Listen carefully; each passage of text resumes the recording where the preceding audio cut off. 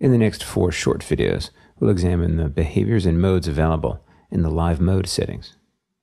There are options for switching with the mouse, MIDI key select, MIDI controllers, or MIDI program changes. Let's go to the Zoom window or settings dialog for live mode. You'll find these throughout Omnisphere. Here, pressing the magnifying glass, we see all the settings for live mode.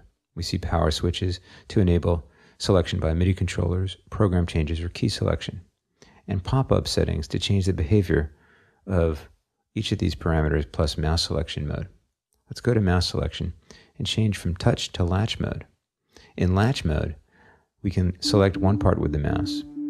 Parts that are already active will remain active. Each time you click on a part, it toggles its state from active to inactive.